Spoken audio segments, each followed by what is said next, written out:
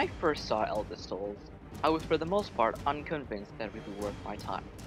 Sure, the pixel art was pretty, but the same can be said for a dozen games on the current market. Still, I'm a sucker for brutal difficulty and pixel art, so I checked out their website, joined the Discord, and as luck would have it, a demo was announced the next day.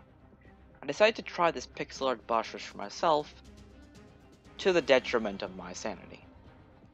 Hello YouTube, my name is Darkenblade Gaming, and this is my review of the Eldest Souls demo.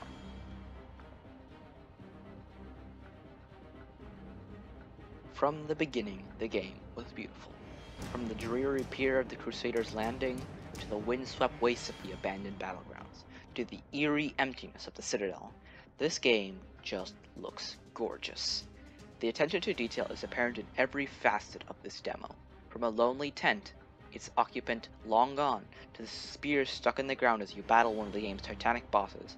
Every part of the map feels unique, and the eerie, unnerving soundtrack only augments the game's dark atmosphere, even when it rises to a crescendo during one of the game's many climactic boss fights.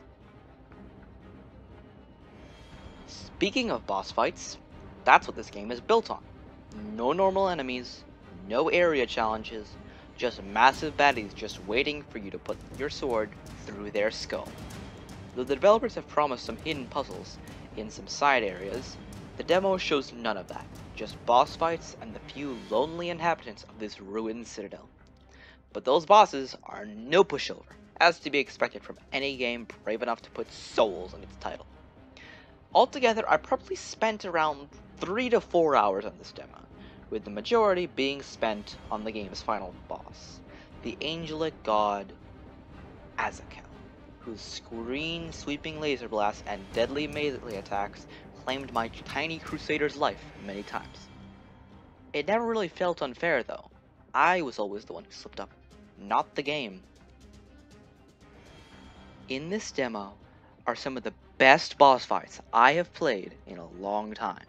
For example, the first boss, the massive lycanthropic beast known as the Watchdog, it killed me quite a bit, but it also taught me about the game's crucial mechanics.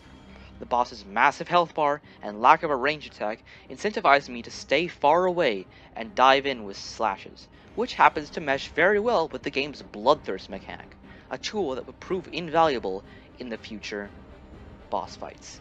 By charging my sword, I could dash in a direction without consuming one of my valuable dashes, and if I used it to close the distance to my foe, I would empower my blade, increasing my damage, speed, and allowing me to heal by hitting the boss. This mechanic could easily have been overlooked and become one of the reasons for a steep learning curve, but instead this first boss teaches you how to use it and shows you the potential that can be unlocked in future boss fights. Since we just talked about the first boss, let's go to the second, the monolithic knight known simply as the Guardian. While the Watchdog showed players the tools at their disposal, the Guardian shows you what the game is going to use against you, to kill you, a lot. The Guardian has a lot of health, two phases that are quite different from each other, and it hits like an absolute truck. On my playthrough of the demo, it took me half an hour to get past him, more than any boss in 90% of the games I've played. However, not once did the Guardian feel unfair. Each time I failed, it was because I made a mistake. I messed up. I should have done better. Though a couple times I did get stuck against the terrain, but that's the terrain's fault, not the boss's. But the trouble started when I got to Azakel. I spent over 2.5 hours and 3 failed recording attempts fighting this boss, and I got to the point that I was just considering quitting. This stemmed from 2 problems. One, Azakel's melee attack was bugged so it showed far less telegraphing than the developers intended. This, combined with the fact that he tended to spam it and the high damage of said attack, caused the fight to be much less enjoyable than it should have. It's also a bit misleading since everything else about Azakel, from his design to how his attacks work, suggests a caster boss that attacks from far away, and yet his most powerful attack was a simple melee swipe. And the other problem was that the dodge roll's immunity frames were not the best. You dodge through an attack only to still get hit. This wasn't a problem for the other 2 bosses since they didn't have very many projectiles, but Azekyl's laser beams fell victim to this problem many times.